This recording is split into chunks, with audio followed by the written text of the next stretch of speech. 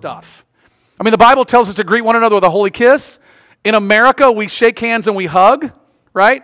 And yet, what it's caused us to do is almost step away from that and be, I don't want to be as affectionate or friendly.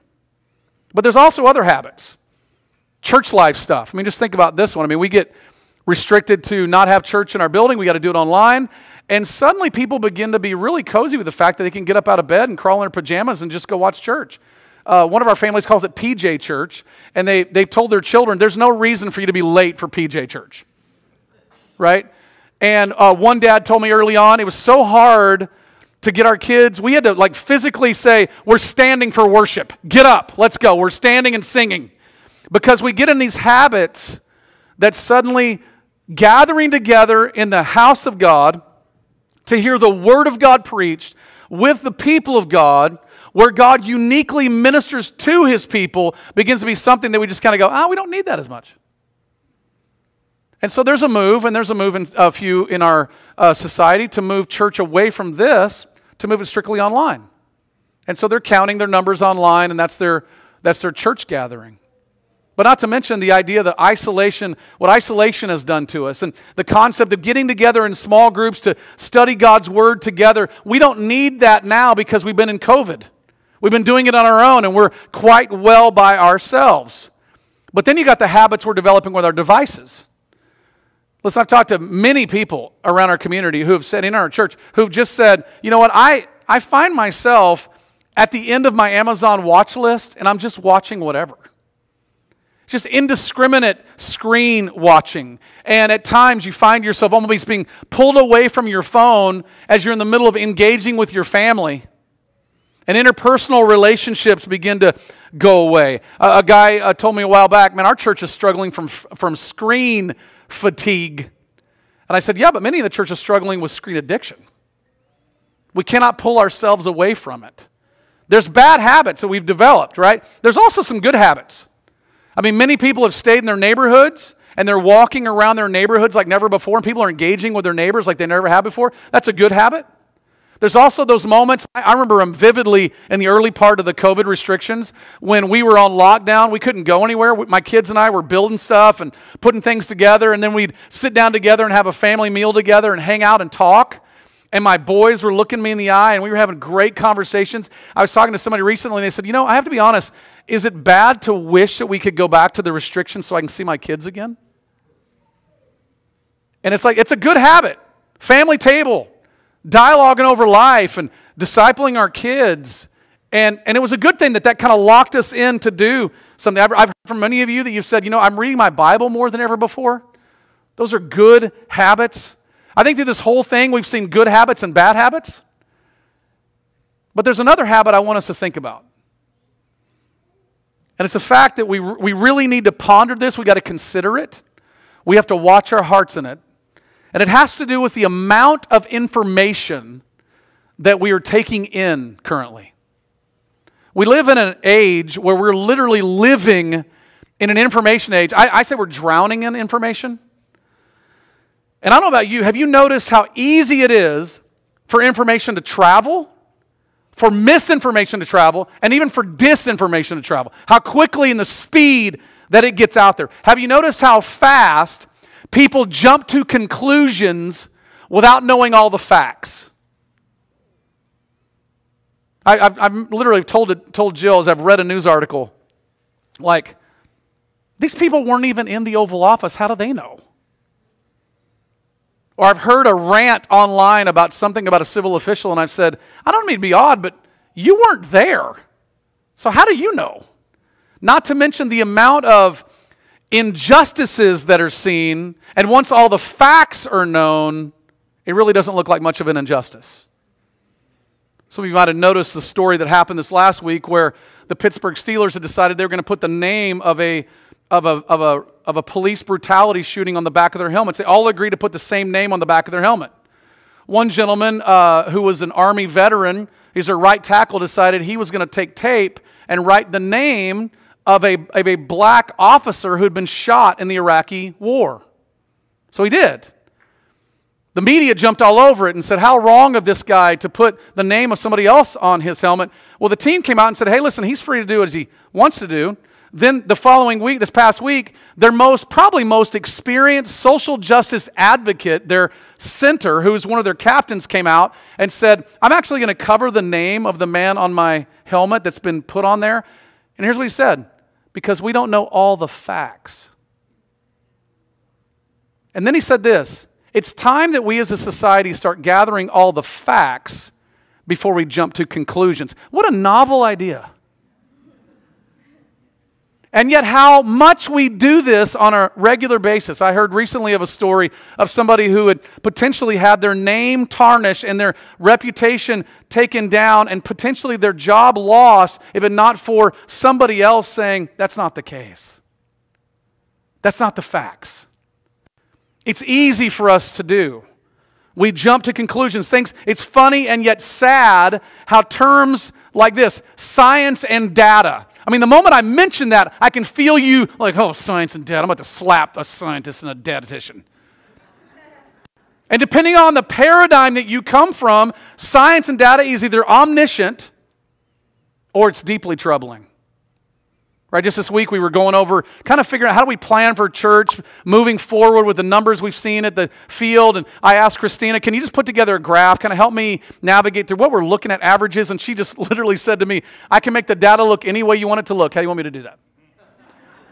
And I said, we're not saying that here, right? Okay? So the question I want to wrestle with this morning is this. How do we protect ourselves from being easily swayed by non-truths, half-truths, or narratives that don't fit with our worldview or our paradigm? Now, what you're going to notice is I'm not saying how do you keep from believing those things. That's one part of it. I'm asking how do we as Christians respond to half-truths, non-truths, to narratives that only fit with our paradigm, that we have a tendency just to dive in and believe, and we respond in a way that is not helpful to the glory of God, to the work of God, and not helpful to our society. Those are the questions that I'm wrestling with. It's something I think we have to think about as people of God, because I think that God deeply cares about how we as His people respond in the age that we're living in.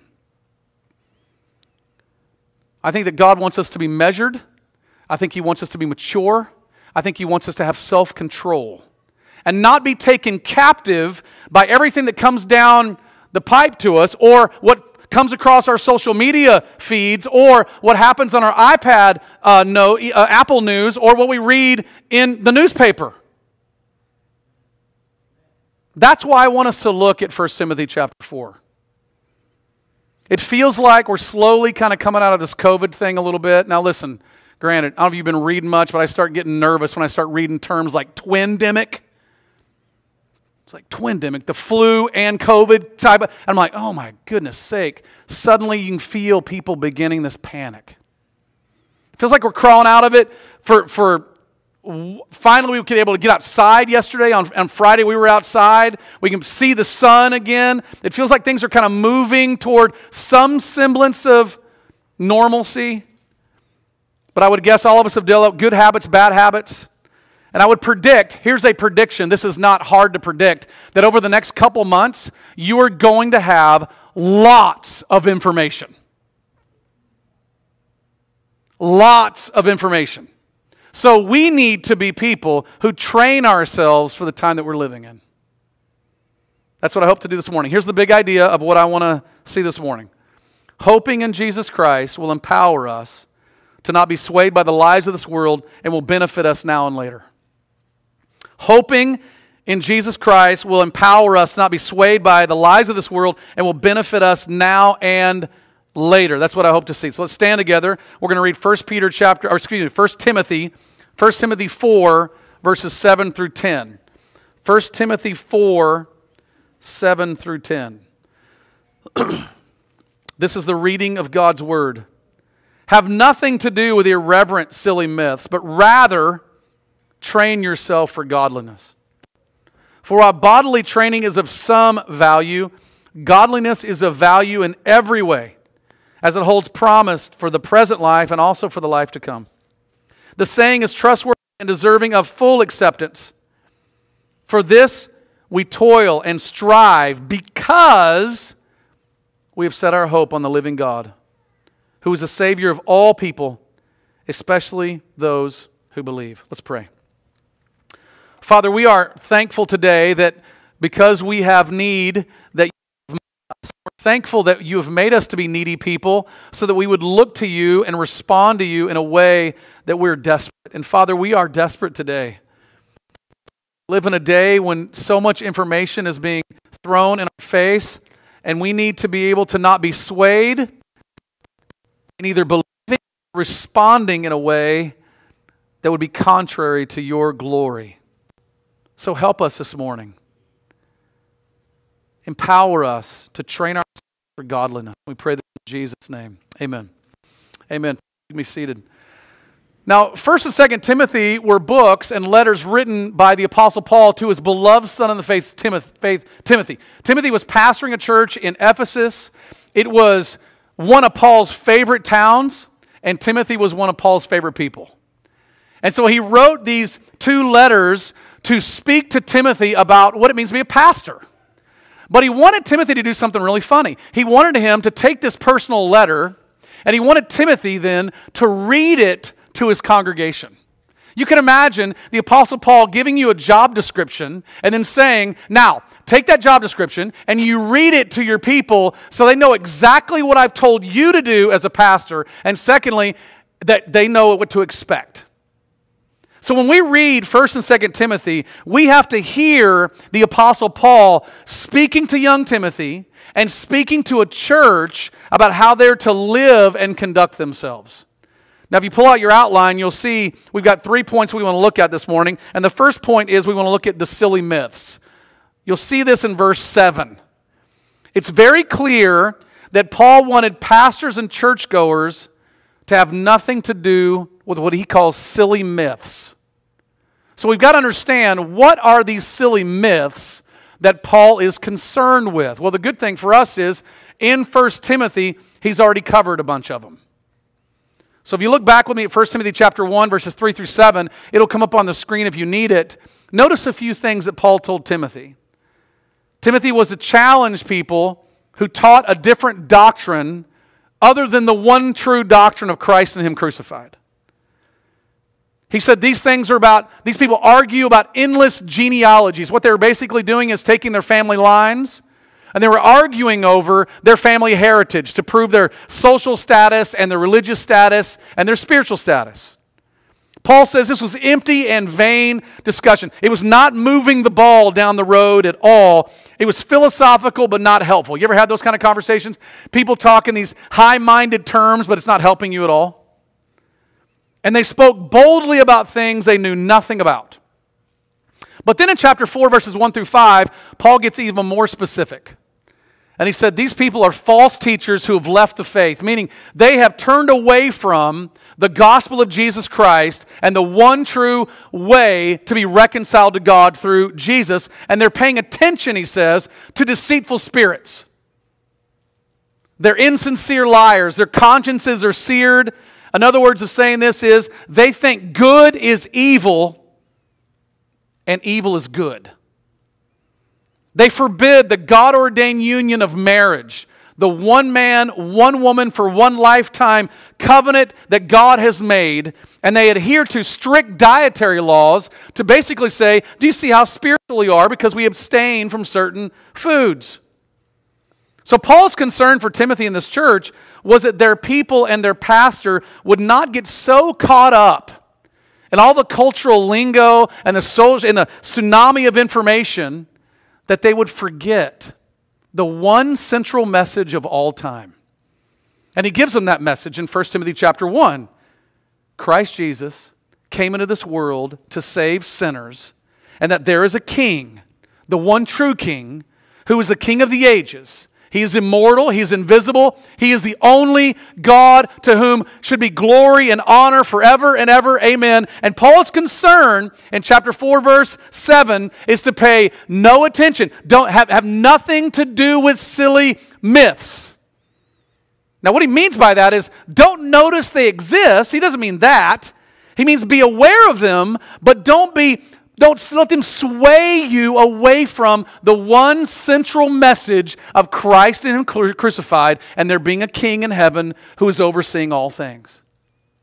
Don't let that sway you. Don't let it have any place in your heart that would pull you away from this glorious truth. There is a King, and His name is Jesus, and He has come for you, and He's come to restore all things for the glory of His great name.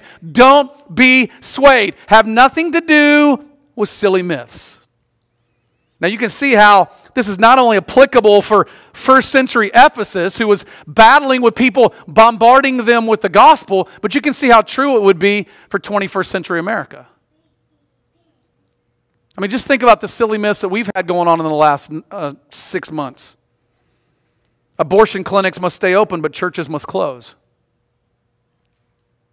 If you gather in a large group to worship Jesus, you're a danger to society. But if you protest in a large group, you're benefiting society.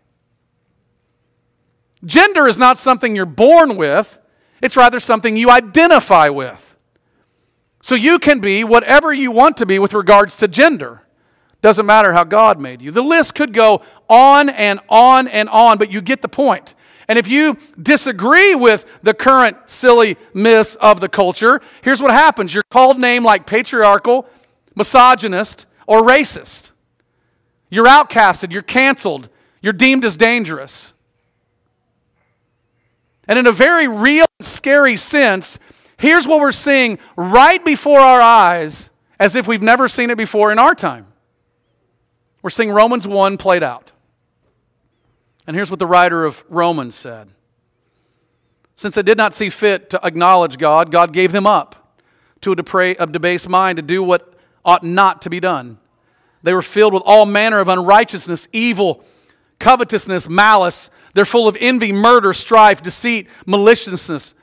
They are gossips, slanderers, haters of God, insolent, haughty, boastful, inventors of evil, disobedient to parents, foolish, faithless, heartless, ruthless. Though they know God's righteous decree that those who practice such things deserve to die, they not only do them, but they give hearty approval to those who practice them. And where this gets really concerning for the 21st century Christian living in our culture is on a few fronts. The first part of confusion and concern is when Christians start believing these silly myths of the culture. Gender doesn't matter. The right to life doesn't matter. Personal property doesn't matter.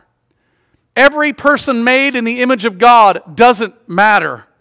The list could go on and on and on. And we'd say, why does personal property matter? Well, if God said, thou shalt not steal, what God is essentially saying, thou shalt own.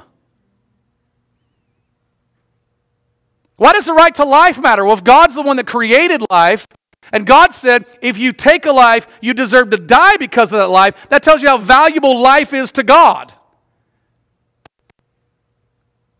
So one concern is Christians beginning to believe the silly myths of the culture. But another concern is that Christians run in fear of the backlash from the culture. And don't speak up, or as Paul said to Timothy, don't challenge those who believe such things. This happens on our college campuses. We send our kids off to college. Hopefully they'll get an education. And they are getting an education. Because if they stand up for what is right, they get called names, they get canceled, they get pushed out, they get F's on their papers. Their culture, societal group around them calls them all sorts of names. It happens at every level of society. And so instead of saying anything, we back out of speaking, and we back out of saying anything because of fear.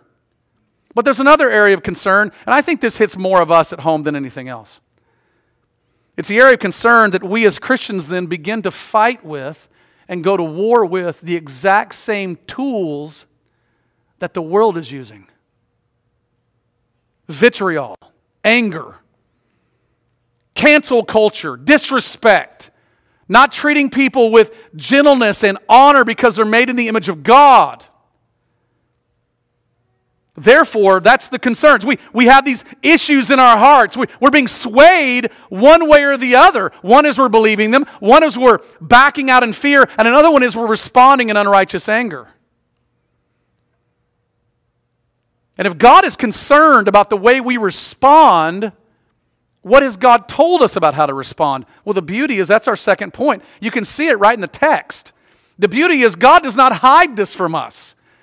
God says it very clearly. He says to Timothy, train yourself. Notice verse 7, how he puts something. He says, pay no attention. Don't be swayed by these silly myths. Rather, in other words, if you ever want to know, like put off paying attention to silly myths and letting them sway you, and put on training yourself. Rather than believing these silly myths, being in fear of them, being unrighteously impatient with them, Paul says, train yourself. This word train comes from the word that we take gymnastics from. When I was a young kid growing up, my dad really thought it'd be a great idea, since I was an athlete, to get me in gymnastics, because he felt like gymnastics was going to teach me how to be flexible and, how to have, power movements and the whole thing. And after the first 3 days of gymnastics, I had pain in places I never dreamed of having, right? And I finally said to my dad, I said, Dad, listen, I appreciate this, but I can't do it. This is hard. The word gymnastics implies hard work. And the word myths imply mental ideas. It implies worldviews. It implies paradigms, which tells me something very important. To train myself to deal with silly myths, I have to do hard level thinking training. This isn't something I can get off a bumper sticker of a car that gives me some cool cliche to say. This is hard mental work to know how am I going to train myself to not be swayed to respond in a way that doesn't honor Christ. Notice what he tells us to train ourselves for. He says, hard thinking training is for godliness. Another way to put that is, it trains us to respond like Jesus responded in his culture. Or, to put it in a biblical verse, address, it trains us to respond as the fruit of the Spirit is displayed. With love, joy, peace, patience, kindness, goodness, faithfulness, gentleness, and self-control. Just looking at that list, do you see anywhere in that list where there is vitriol, where there is unrighteous indignation and anger, where there is retribution to take back something? No, you don't. You find a measured, mature, self-controlled response. So what Paul does here in 1 Timothy is fascinating. He acknowledges there's silly myths out there. They're real. They're out there. There's paradigms and crazy ideas. But he also acknowledges our need to be trained in godliness mentally and spiritually so that we can respond when these silly myths show up.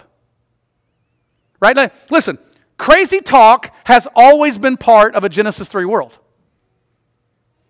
I mean, go back and look at Genesis chapter 4. Cain rises up. He's mad because God did not accept his offering. And God says, why are you mad? All you got to do is obey. What does Cain do? Crazy talk goes off in his head. I'm going to murder my brother. It's always been a part of our world. It's not just now. If the Roman Empire were on Twitter,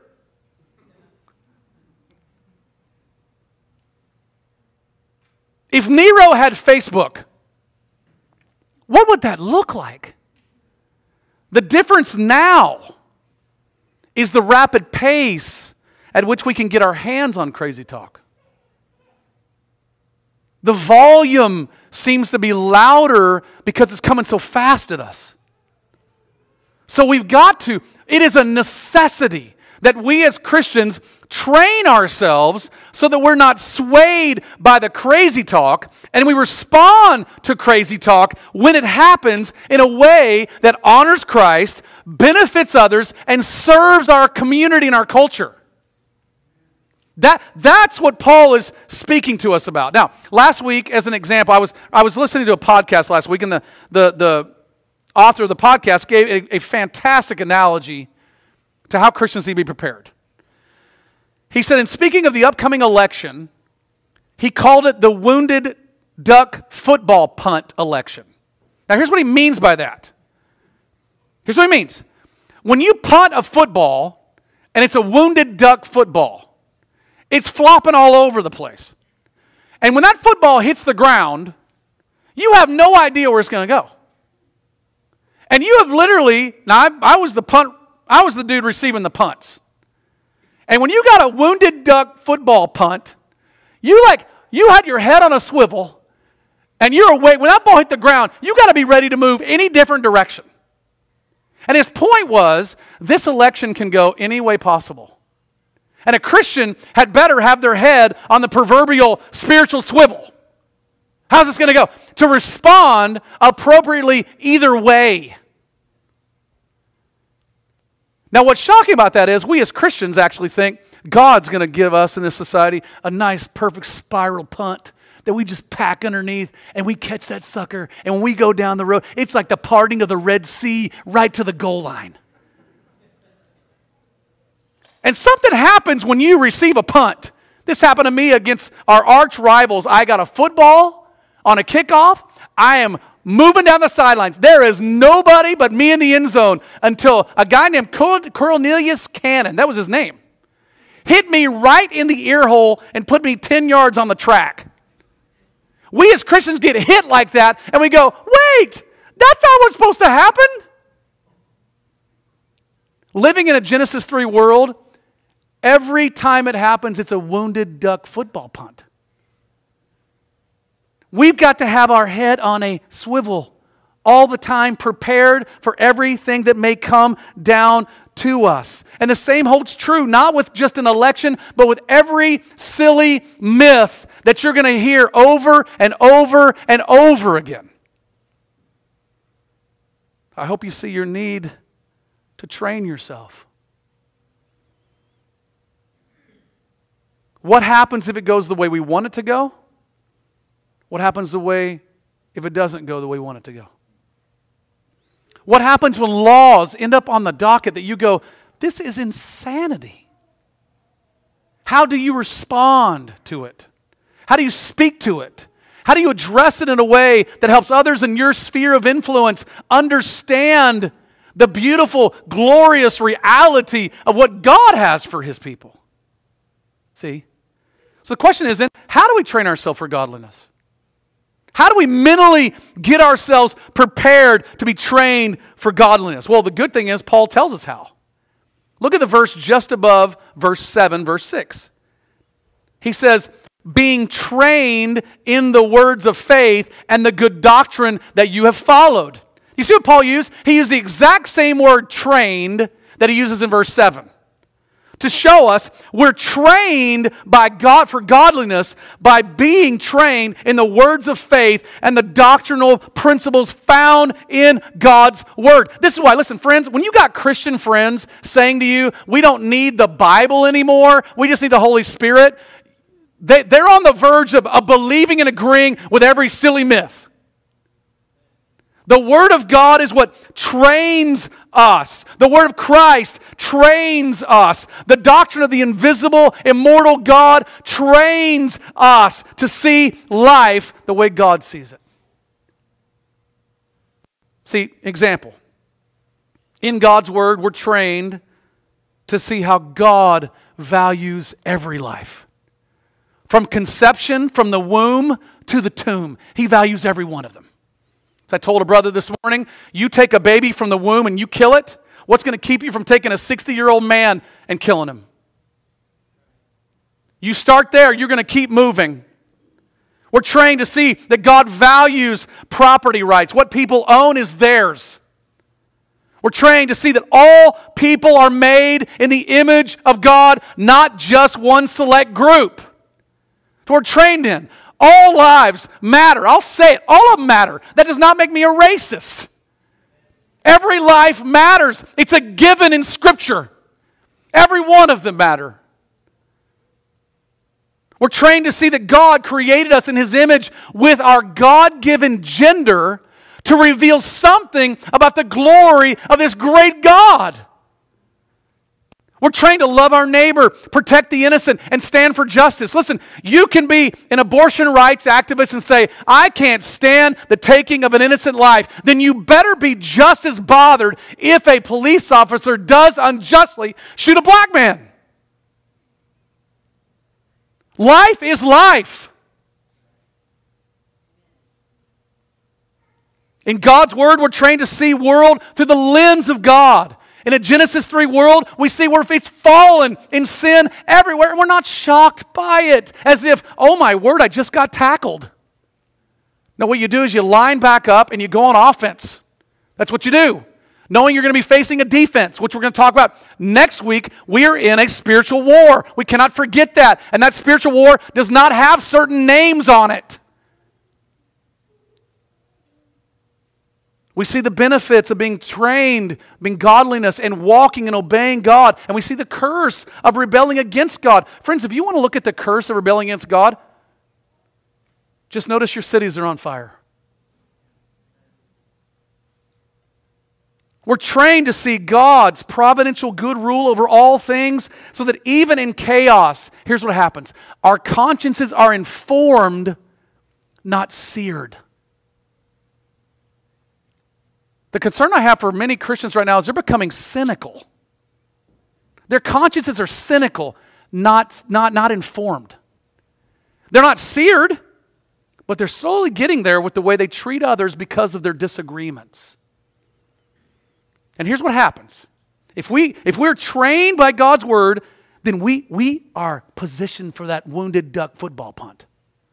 When a pandemic hits and that wounded football hits the ground, or racial riots blow up and that wounded football hits the ground, a Christian trained in godliness by the Word of God is measured, mature, and self-controlled in what they do.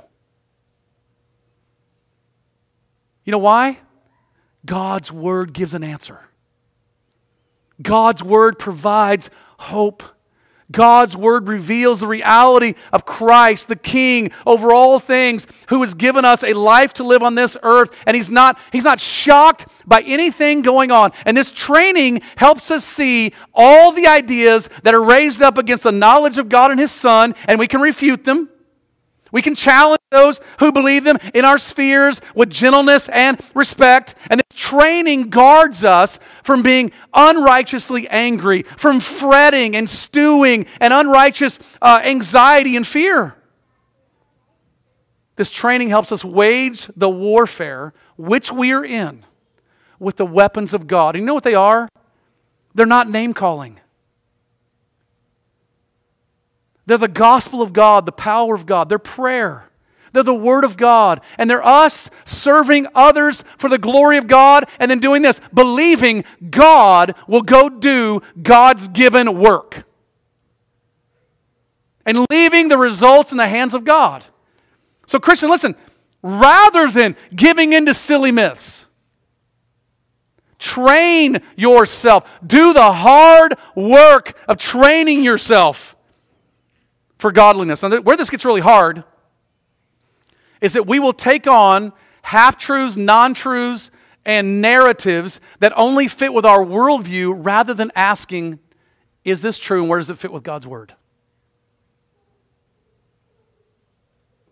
And asking, how do we then engage in our sphere of influence to speak the truths of God to bring life and hope into a situation where there's massive darkness? How do we do it? You guys know your dear friend Luis, who's up in Burien, Washington right now. Here's Luis, this wonderful Hispanic man married to a Caucasian woman, got up in his pulpit and basically said, listen, I realize the Black Lives Movement is this. We all need to know, and it's very true. Go to their website and check it out. You can see it all over the place. It's anti-patriarchal. It's anti the nuclear family. It's anti the very things that Christian people would agree to, and their leaders have been trained in Marxism. And Luis said this, there's a difference between the Black Lives Move organization and believing that Black Lives matter. They do. It's a given. But I want to raise the bar. All lives matter. And here's this Hispanic man married to a Caucasian woman who was accused of being a racist. So what does he do? Rather than getting angry, rather than dealing with it with vitriol, Luis asked individuals, could we just sit and talk over what God says about this? And calmly, graciously, respectfully brought the light to bear. Now, you see my point. That's being trained in godliness. That's doing the hard work, the mental work, and not just fitting into our own narrative because we like it. So then the question is, why do we do this, and what empowers us to do it? Well, we see this in the text.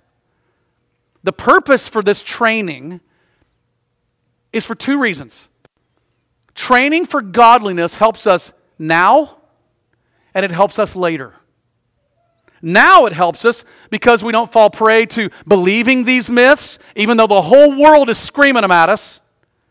We don't fear these myths because we believe that God's Word is so powerful and true, it will win in the marketplace of ideas. Elijah was not at all afraid. Bring out your Baal worshipers. Bring them out. Let's talk. Whichever God's going to answer with fire, He's the one true God. Our God is not afraid for us to throw His truth out in the middle of all this chaos. And it also keeps us from fighting like the rest of the world fights with their weapons. Friends, we have answers. We're not reactionary. We're responsive and responsible. We're not anxious. We're mindful and circumspect.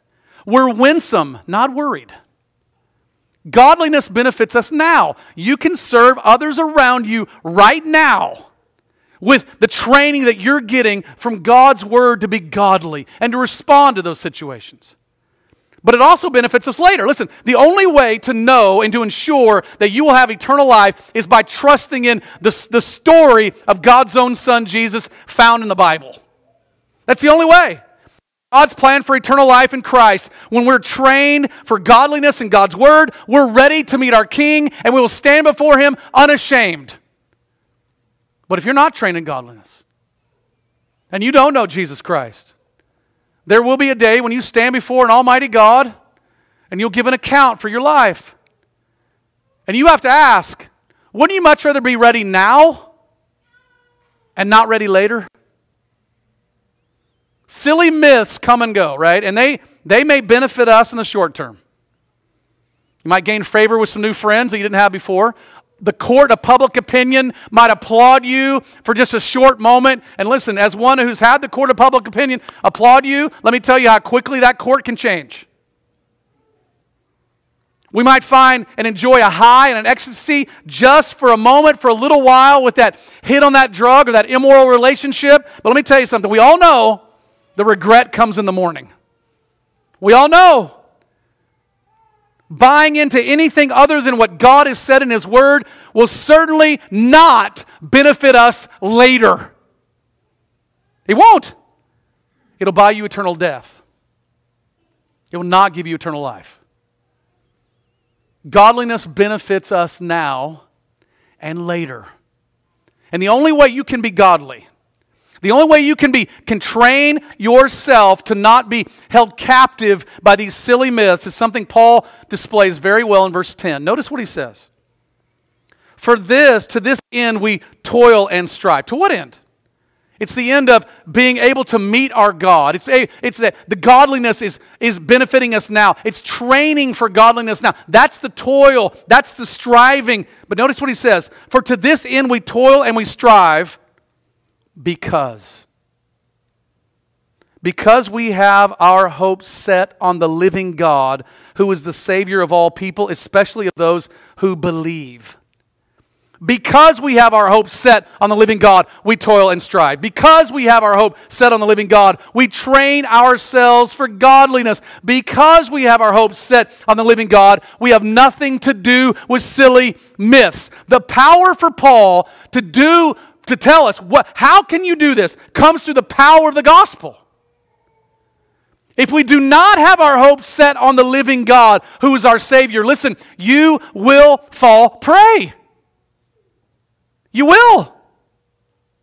And this is where it should really challenge us. So over the last several months, what disciplines in your life reveal that your hope is set on the living God? Then keep them. Keep working at them. Over the last several months, what disciplines in your life have caused you to be swayed by silliness? And by this, I mean either they cause you fear, unrighteous anger, impatience, suspicion. They've caused you to doubt something that God says is true, or you've been swayed to fight in the same way that everybody else is fighting. I think God's word will be clear. Have nothing to do with that.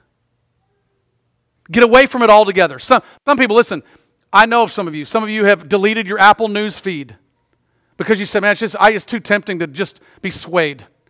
Some of you have deleted your Facebook accounts off your phone. Some of you have said, look, I made a commitment. If I'm going to watch something, I'm reading my Bible the same amount. I've got to do something to break this vicious cycle. Train yourself for godliness. And the only way to do it is through the power of Christ. And here's the beauty. You might say, I can't do that, man. I'm too weak. That's the power and the beauty of Christ. So here's just a little training help from a coach. Fundamentals matter. More time in God's Word, less time on social media and in the news. More time praying, less time in anxiety and fear and worry. I started making a commitment a few years ago that whenever I got anxious, I would then just say, Lord, help me to pray about the very thing I'm anxious about right now. And just begin to pray about that issue. More time being kind and treating people with respect and treating them as image bearers, and less time being mad that you're wearing a mask. How about you guys? I'm going to a store sometimes and I'm kind of ticked. Like, come on, man. And I find myself looking at the ground, steaming over it, rather than responding appropriately before the Lord. More time in biblical community, Bible study with others, mentoring and being mentored with others than isolation. I want to speak to retirees for a moment. Finding retirees right now saying, we just can't wait to travel. Now get out of this thing. You're not going to get out of it because it's in you. It's in you. Be in biblical community. Serve others to help them see what you see. Help them grow in grace so they can affect their generations for the gospel. How about more time serving other people, less time being suspicious of our civil authorities? Think how often we do that one. It's like I was saying earlier, there's only one in this world, in this universe, who is in the Oval Office and in the governor's house at the same time. And there'll be a day, friend, when God will expose it all. And we will see what was right and what wasn't right. And you may go, how come we don't know now? Because God has decided not to reveal it now. Instead, God's kept something secret for us, and those things belong to the Lord. But the things that are revealed, the Bible says, belong to us and our children. For what reason? So we can respond to it in a way that God would be glorified, that His gospel would go forth, and we could be a benefit to our society. You can see why you need to be trained for godliness. Let's pray.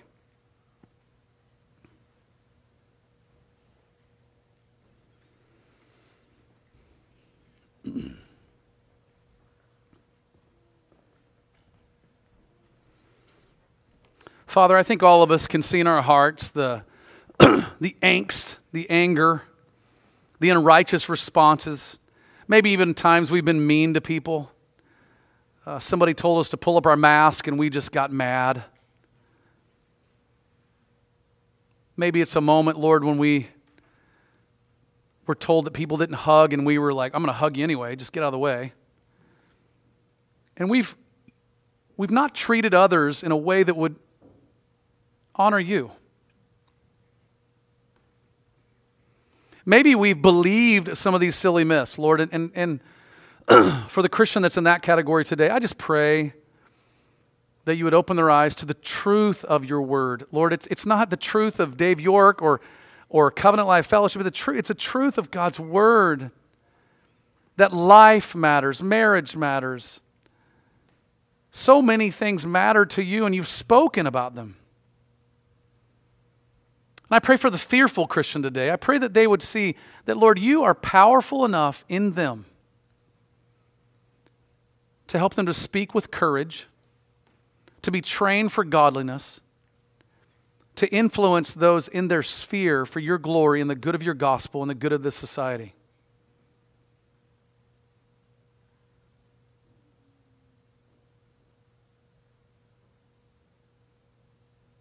And then, Father, we do pray for our land. We pray that people would begin to see the truth of the living God.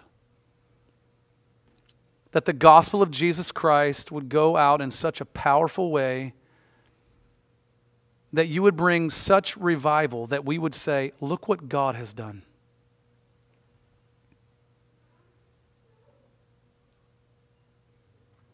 Thank you, God, that you see and know all things. And thank you that we don't. Help us to respond to what we see and to what we don't in a way that honors you, glorifies you, and blesses people around us for your great name. And we pray this in Jesus' name. Amen.